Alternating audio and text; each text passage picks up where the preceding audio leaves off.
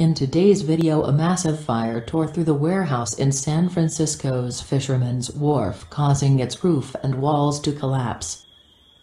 The blaze broke out shortly before dawn, sending a thick plume of orange smoke out across San Francisco Bay. More than 100 firefighters responded to the scene at San Francisco's Fisherman's Wharf around 4 a.m. on Saturday.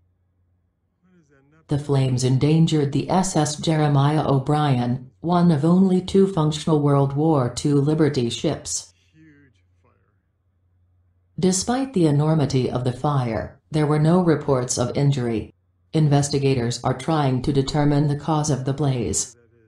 The cause of the blaze has not been determined, but the warehouse, which holds fish processing equipment and a few offices, is typically unoccupied at night.